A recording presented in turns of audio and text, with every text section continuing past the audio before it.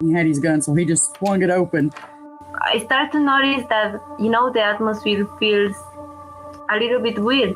First thing he seen was this 6.5 foot tall, broad shoulder, dark hair. That freaked him out. We hadn't talked to her about like life and death and what any of that means. She's 3 years old, So we turned around. Suddenly there's a whole tree falling across the road. And she was describing to us that, there was a deceased person that she could see visually. You're listening to Cryptid Clues, where we tackle the ever-expanding history and mystery of monsters and supernatural madness every Monday. You can find us at CryptidClues.ca for more information, or even check out exclusive content and support us at patreon.com/CryptidClues. Hello, everybody, and welcome back to another episode of Cryptid Clues. I am your host, Reuben, joined by your other also host, Taylor.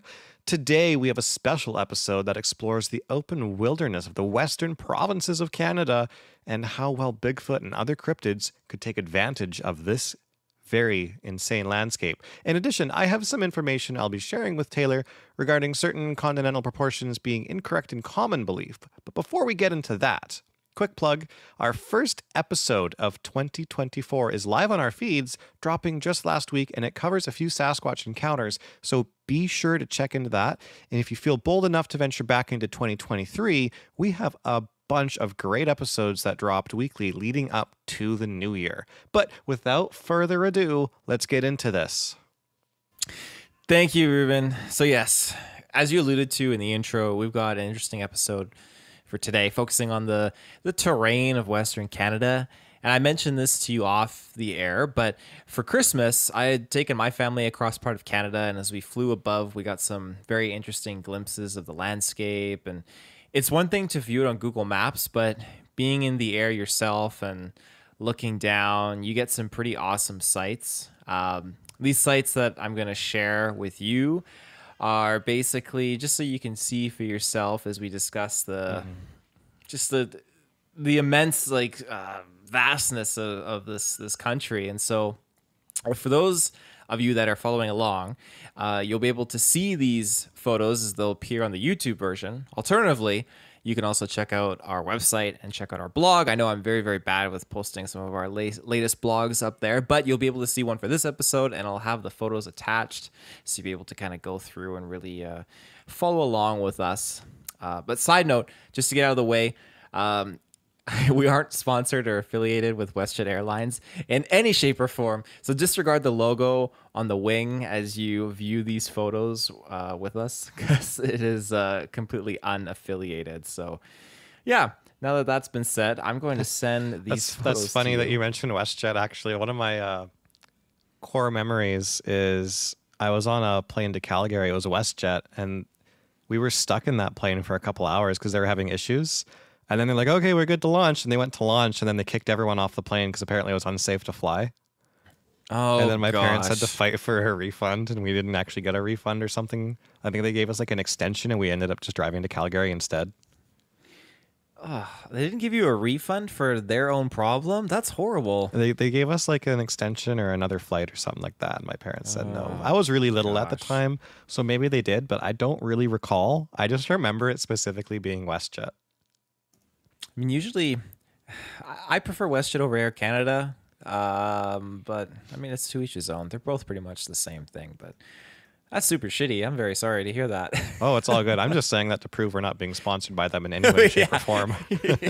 Yeah, that's fair. I'm sure your photos are going to give them some free advertising. Oh, totally. I mean, I thought I could just blur the URL out on the wing, but figured no. I mean, when I'm on the ground and I'm looking up at the planes that are going like 30,000 feet, I can't see the website listed on the tip of the wing, especially the way they've angled it. But I think they do it because you're looking out the window and you can see that right there. Why would they put them on the wing of all places? Who's really going to see that? Do you think they were just like struggling to figure out a location to put their logo and URL, and the guy doing it was just like, I'll just wing it? Gosh. Oh man, that's good. I mean, I sent the photos to you. Do you see where it is on the wing? Wait, where did you send me the photos? Hold on. Oh, on Facebook Messenger. Okay, so- let me open that up right now. I'm going to be opening this up live. Here we go. Here we go, folks. Improv on the spot. Yeah, so some improv here as I go to view these photos. So we'll start at the first photo. Holy photos! I know. I sent a bunch. So if you scroll back up, you'll see the first one. You can see like the terrain down below, very woodland. But then you can also see just where that logo is. And this is a tangent. I apologize, ladies and gentlemen, but just the tangent. Now that logo being right there on the tip of the wing. So that's obviously designed for you're in the plane and you look out the window and you see it as a passenger. If you're on the ground, you're never seeing that URL. Is it to keep you thinking about the company while, like, after you're flying, you take your photos and stuff like that, you share them with people and they see the URL? It has to be. I mean, like, that's what I'm doing now with you. You're already a customer. You've already bought from them. So what's the point of putting it on the wingtip otherwise? That's interesting. These are some photos, though, like the landscape looking through this little portal in the side of the plane, besides the plane wing being smack dab in the center, is this huge landscape that's almost like, it's very beautiful. The clouds are very low, flowing through the mountaintops. The sun is nice. The mountain peaks. It really just shows how vast Canadian mountains are. That's exactly it. And so for context, these photos are flying between British Columbia and Saskatchewan. So we're covering 3 provinces. And then there's Saskatchewan. It's very, very flat. Holy. Yeah, that you can easily tell which province that we're flying over in that photo. But it blows my mind how you can see the difference in the terrain. And we've talked about the provinces before, and we've talked about the Pacific Northwest and Sasquatch sightings and how cryptids are prominently seen in other provinces over others. But just to see it from this perspective, you're either on the top of a mountain looking out and you can see everything. You either fly a drone 100 feet up and you can see valleys, or you're looking on Google Maps and you're just getting that satellite down imagery and you can just see, oh, it's just a bunch of pixelated forest. But to be in that perfect margin up above the ground, like 30,000, 40,000 feet in a plane, you can look down and really see the vastness like this. It's really something else. And when you look at that first photo and just the amount of woods, it's so devoid of human footprint. And it's immaculate. It really is just amazing how untouched it is. And then when you progress the other photos and you see the Rockies, oh my goodness, it's just incredible. And then you get to that like oceanic cloud fog that's just swooping over that looks like ground, but it's not. It's very mystical. It looks like some kind of fantasy land at times. I like to think, though, when you look down at these mountains and all the trees, is the fact that if there is some random creature or cryptid or elusive being hiding there, they don't need to hide very well. They really don't need to hide very well out in the wilderness. They could stand anywhere in these photos. From an aerial view, you'd never see them, obviously, because they're tiny, but you think about it, and the Bigfoot could just hide behind a tree. And one tiny little tree amongst the billions of trees that are down there, it's mind-boggling. Absolutely. And I think I wrote that in my notes, too. You can imagine as well that having blankets like this, and then you have the tree canopies underneath, thermal imaging, you're going to have a heyday trying to get proper readings, I imagine. I'm sure they got some pretty powerful thermal imagery, but when you have so many levels to penetrate, and then you have a bunch of wildlife already roaming around down there, to get accurate readings, it's going to be pretty difficult. You'd have to probably get a drone and try and use something closer. Well, even then, in something like Expedition Bigfoot, where they're using thermal drones, the biggest enemy they have are tree canopies. They can't look directly down. They have to look into the forest from the side. So their drone doesn't help them get up very high. And if they do, they're over top of a lake or something, and they're just looking at the perimeter. They're looking at tree lines. Anything that shows up on a thermal just has to take several steps back, and it's gone. Mm-hmm. So their biggest benefit to the thermal is to make something warm pop and go, oh, something just ran into the tree line there, and then they can go chase it. Or if they do catch something, they can go, well, the thermal looks like it's upright and walking, so let's go investigate over in this area. And that's really the best that a thermal drone can do for you, and tree canopy covering like that. Yeah, absolutely. Now, you alluded to this before, so I think the importance of these photos and seeing the fog and everything, it's that can Bigfoot retain the knowledge to navigate when the weather suits him? I don't think it's entirely out of the question, especially if it's true that they will travel miles within that 24-hour period. So let's say that they can tell when a nice fog, like in these photos, kind of descends on the land. Perhaps they would deduce that, hey, this is the ideal travel condition. Humans are not going to be nearby. They're not going to be able to see us flying overhead. So let's just capitalize on it. It's kind of like being at home with no parents for the first time and you can just do what you want, so to speak. Maybe that's a bad equivalency, but that's just how I kind of see it, because it's just like, hey, humanity is out of touch. We can go and do what we want right now. I mean, I'd honestly argue the opposite. If Bigfoot's an intelligent being, it's going to realize that the wilderness is devoid of humans, so they don't have to hide. And if there's fog or rain or thunder, something like that, where they can cover their footsteps, their appearance, their sound, they're going to use that kind of weather when people are around to maneuver and get about quickly.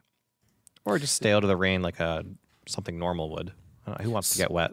So close. Yeah, that's true. So closer proximity to human areas, then they're gonna wait for the weather to be on their side, as opposed to being in like the deep woods, like these photos, is what you mean? I would imagine so. This is, of course, assuming the theory that Bigfoot's just an intelligent human species. Mm-hmm. Yeah, no, that's a fair point. I guess we have to take into account here the terrain of these provinces and the sightings. Like I mentioned before, British Columbia, it's rich in forest and mountains that only expand as you get closer to the Rockies and Alberta. Of course, Saskatchewan's pretty barren and flat. A plethora of farmland. Something hiding out way over there would be very difficult because it's just flat open. Well, even then, if you look at Saskatchewan in your photos, you could throw anything in those photos and you're not going to see it from way up high. Like, everything would be tiny in comparison. You look at this is confusing for the audience since they can't see the photos unless they're on YouTube, but the last photo that Taylor sent me here is just of Saskatchewan. It's very flat. You can see one large building and it's got a little peak of a roof there. And I don't think even a human eye could make out any detail beyond the fact that that is a building. Anything human-sized is invisible. So anything slightly larger than that, you could almost have it standing out in an open field, and all it has to do is maybe lay down if it thinks the plane could see it. That's true. What about in the situation where, again, it's very, very flat, a lot of highways, you're driving along, and you look out, and you could just see it going on and on and on, this flat horizon. That must make it very difficult for things to traverse in that context. And when I was actually speaking with my brother-in-law that lives there, he was talking about how there are small patches of brush, but most of the trees, at least within the city of Regina, for example, they're all planted. It's basically a lot of man-made forested areas. So the ability to hide is lessened there even more so because you're dealing with not a lot of natural brush. Like I said, if you're driving along a highway, I feel like your odds of seeing someone walking along out there is going to be only heightened because there's just nothing else, right? Well, I think you also have to take into account the fact that in these flat landscapes and highways, you're only going to be seeing humans driving up and down these highways. How often do they see bears? How often do they see packs of deer? I imagine the wildlife is pretty scarce in some of these spaces too, because I'm not really seeing any water kicking around or rivers or anything. No, and you're absolutely right. And most of the spots that do have water, these little bodies of water, are usually pretty densely occupied with humans or farmers and whatnot surrounding it. So it lowers that chance of wildlife to really kind of engage with it and kind of secretively, I guess, hide out or take advantage of a watering hole. So you make a good point with that. I pieced together the population of the provinces because I thought this would be an interesting note, and it kind of goes hand in hand with as well just how dense the human areas are in comparison to just the sheer volume of valleys and nature and wildlife and forest that's just out there in these provinces. So when you look at British Columbia's population, we have 5.5 million as of 2023. Alberta's population is 4.7 million as of 2023. And Saskatchewan's population is 1.2 million as of 2023. So obviously it scales. It's worth noting, too, that most sightings are in the Pacific Northwest. This makes sense, of course, because the higher population will definitely yield more frequent sightings. But also remember that aside from a few northern cities, most of the population of British Columbia, for example, is along our friends to the south, our border. The city of Vancouver... Oh, sorry. What were you going to say? Carry on. Finish this note off. I do have something to say after that's quite intriguing, though. Okay. The city of Vancouver alone has over 2.6 million people as of 2023. Holy fudge. That's almost half of the province's total population condensed in that, like, just huge humanized area. So Bigfoot is definitely staying away from Vancouver, I'm going to say, but you do have the outskirts that are prominent sightings with Bigfoot. Mm-hmm. So there you go. Something to consider, too, is despite the human population being so massive, if you were to provide enough space for only a person to spin around with their arms extended, the entire human population, supposedly, according to mathematics, could fit in Hawaii. The entire human population. Really? Within 10,430 kilometers squared, you could fit every single human being on the planet if you were to pack them all together. Now, no one would be able to live because you could only spin around. Mm-hmm. But that really puts it into perspective if you look at a world map of how not overpopulated we really are. Yeah. Considering we live in a world where I shouldn't say they, it's an implication that we are overpopulated. It just feels like there's a heavy weight of overpopulation on everyone's shoulders, I guess you could say. But that's something that I feel is just kind of my own biased perspective. And same for the record, but carrying on from that, it's just an interesting statistic that you can shove everyone into such a small area unhumanely and kind of look at it as in the bigger picture of how huge our planet really is. Yeah, I'm flabbergasted about that. That blows my mind. But it just goes to show too, just those really small areas that are just so densely populated and just I mean, a Hawaii aside, people are just building up, and you can fit so many more people in densely packed situations, I guess you could say, and living accommodations. Well, and to say that human beings being densely packed in an area would maybe scare away a cryptid, there's still Bigfoot sightings and reports that come out of Vancouver Island.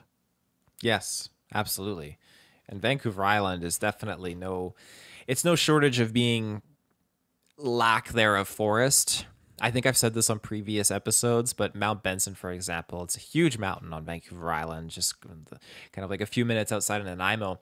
And I've hiked it a few times. And so when you get to the top, you can see open ocean, Nanaimo Harbor, and out in the distance, you can make out the faint silhouette of the mainland in Vancouver. And if you looked to your backside, you'd think, okay, this is an island. You're going to see the ocean way out there as well. You turn around, no, you aren't seeing any ocean. It is just mountain ranges upon mountain ranges, forest upon forest going out there. And I remember being at a few I guess small conferences and presentations where people were talking about Sasquatch, and a gentleman came forward, and I know I definitely told you about this before. He was talking about going up old logging roads and actually seeing huge tracks and Sasquatch basically being way out there, like a few miles off of these old logging roads. And Vancouver Island is a lot of back trails and off-roads that you can take advantage of and indulge in, as well as a lot of cave systems too that you can explore, which I've talked about.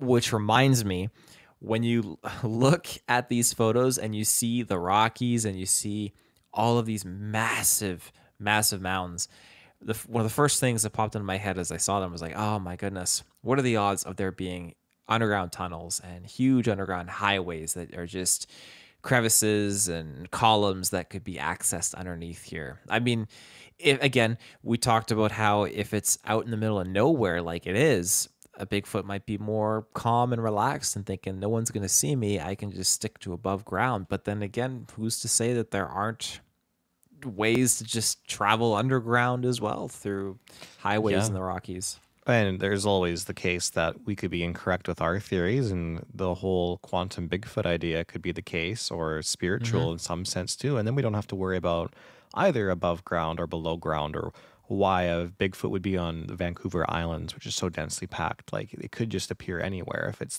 that's the case. That's absolutely true. Lately, again, a small side note before I pass it over to you. I feel like just the term quantum mechanics and quantum science has just been popping up, and I don't know if it's because I'm more familiar with it, and I'm just kind of noticing the term appear, but it seems to be popping up every now and again in my life. I'm thinking, this is interesting how it's kind of just being a little bit more prominent. It makes me happy, actually, because I feel like it's something that needs to have more discussion behind it. Yeah. No, definitely. And honestly, when it comes to this episode, the whole idea behind it really brings me to a point on how massive the wilderness is in other parts of the world. And I mean, if you truly think that North America has a massive amount of unexplored land, like look at you just flying over in the airplane, taking these photos that show how massive that landscape is. It's mind-boggling, and I'm going to use that word again. I know I've said it like twice this episode already. It's mind-boggling when you think about the rest of the globe in comparison to how we make our maps. So first of all, we've been using something called the Mercator map since the 1970s. This is the map that is used on most globes or in schools. It's what you're shown in your textbooks. And there's actually a disparity between the imagery that you're shown in schools versus what the text correlates to. So when they show you the kilometers and the distance squared for a continent, if you take one look at the imagery that's in your textbook, it doesn't line up. So they're not teaching you the wrong thing, but they're definitely showing you this outdated map still.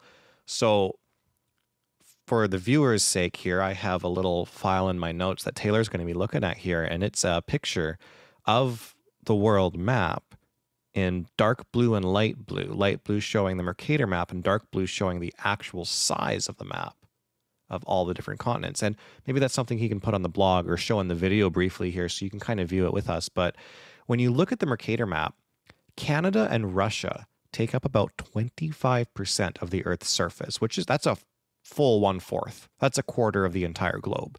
But in reality, they actually only take up 5% according to their kilometers squared.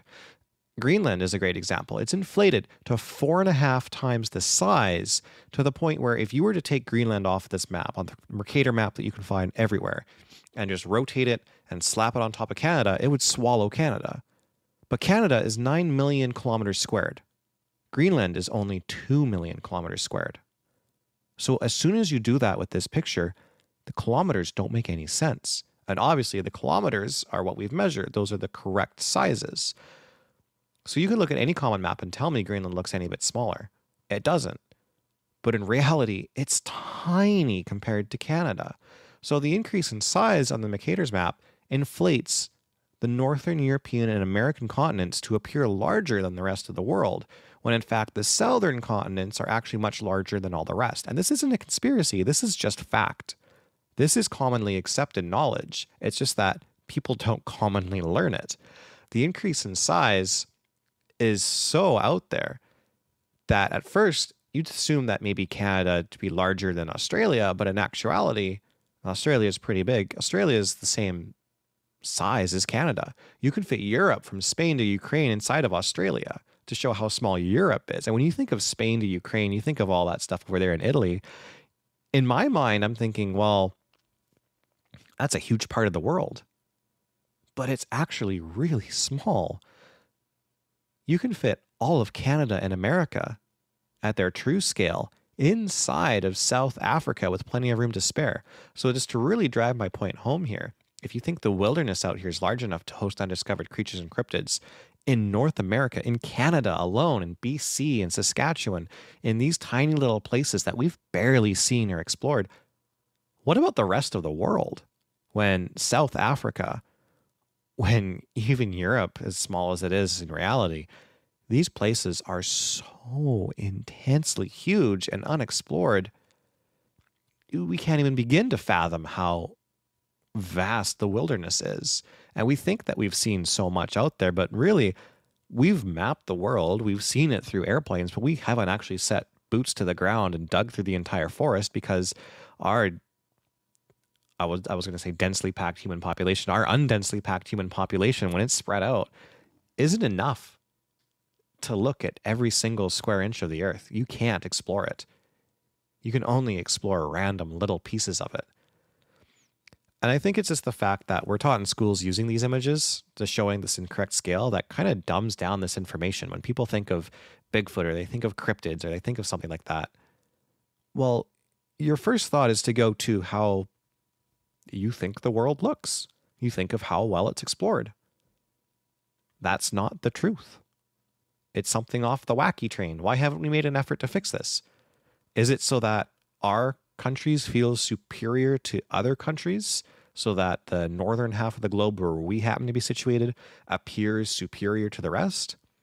And actually, in the 1980s, the Gal Peters projection map was made, and that was to make an accurate representation of the Earth.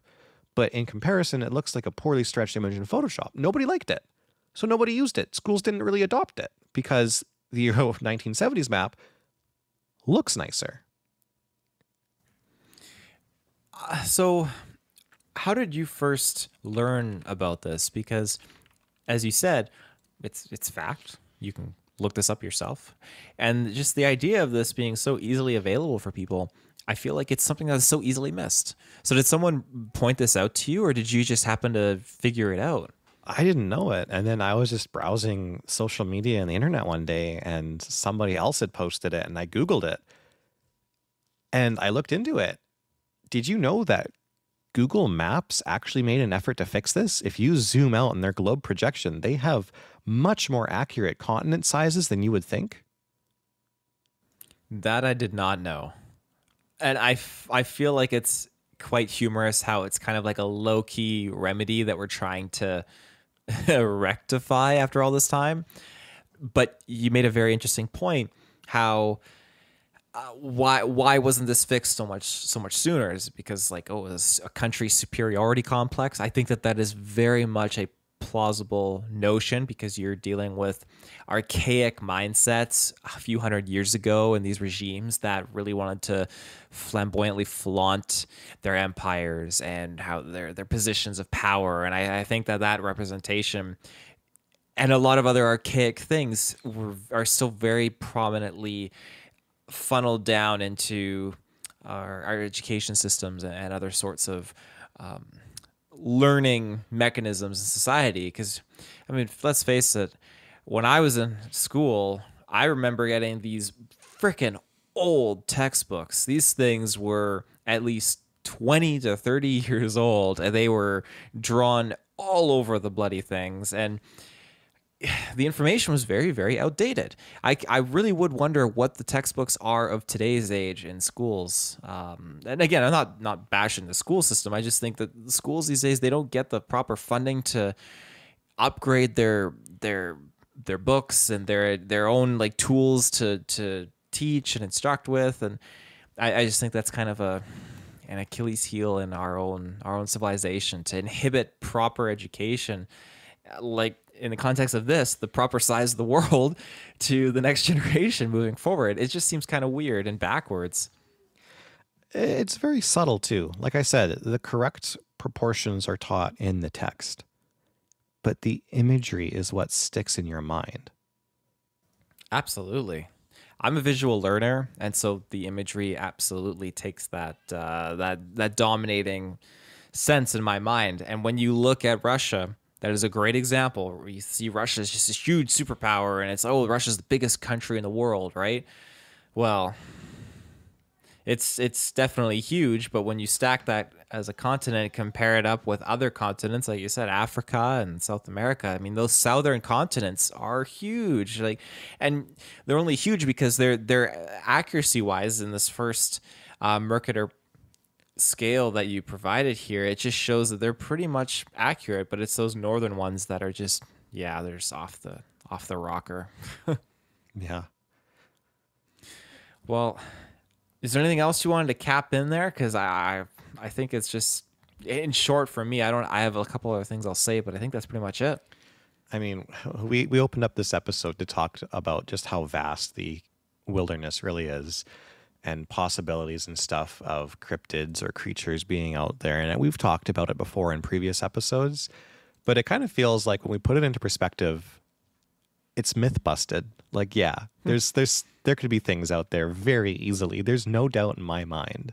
And if anyone with an open mind can't see that, well, you don't really have an open mind. If you have a closed mind and you have your belief, that's a different matter, and that's fine. But it's just too big. You have to account for the unknown. And when you look at maps like this and you think it's just that flat perspective, sure, there's that flat earthly perspective, left, right, two-dimensional, however you want to put it. But when you also look into and account for the fact that, hey, there's up and down, and a lot of cryptids, at least how I see it, can take advantage of that. They can be underground, they can be up above us, we don't even know. And so it just adds more evasion, it adds more expansion, it adds a lot more depth to the world that we haven't explored yet. We haven't explored every cave, we haven't explored every cavern, we haven't explored everything up in the sky. There's a lot of things I'm sure up there that's going on that would be very interesting to see. So it just remains to be seen that there's just a mysterious world that still needs to be discovered out there. You reminded me, though, if these northern continents are much smaller than they would appear otherwise, that would mean that there's a lot more ocean, correct? Well, not really. Because when you look at the Mercator map, you have to account for a globe in this sense. And when you squish it down and you fit all the continents kind of together, I have a second image that I posted just for the viewer's sake here, and you can show that in the video as well, of that gross looking picture of the world looking stretched. That's more proper to scale. And if you wrap that around a circle, it's going to be more accurate. The ocean size doesn't really change all that much. Even though the continents are inflated, it's kind of like you're taking a squished image, you're grabbing the top left and the top right corners, and you're skewing that perspective towards you. So now you're shrinking the bottom portion of it, if that makes sense. I mean, we just talked about the wilderness and cryptids and stuff, but you brought up oceans, and now I'm thinking of all the vast, undiscovered ocean horrors. Ooh. Well, absolutely. That, as I said, with the land masses, there's up, there's down, and so many different areas we haven't explored. The oceans are just easily another huge example of that. And it's not just, hey, you're in the water and you're going left and right and just kind of swimming around to find different things and discover different things. But you have to think you're dealing with trenches and you're dealing with hugely like underground chasms with, hey, maybe oceans underneath our oceans. It just goes on and on. But that's a topic for another day. Yeah. Yeah. Alrighty. Well, I think that's all for now. Taylor, do you want to take us away? Yes. Ladies and gentlemen, thank you for tuning in to this episode of Cryptid Clues. You can find us on our website where this imagery will all be included from this episode in our blog. If you can follow on the YouTube, then you're all set there because the photos have been appearing as we've been discussing about them. CryptidClues.ca is where that blog is accessible. You can find us on our social media channels, X, which is Twitter, and YouTube and Facebook and all that fun stuff. We're on Patreon. And if you want to send us an email and reach out, you can, cryptidclues@gmail.com. And that should do it. Yeah. So until next time, take care and stay safe. Bye-bye.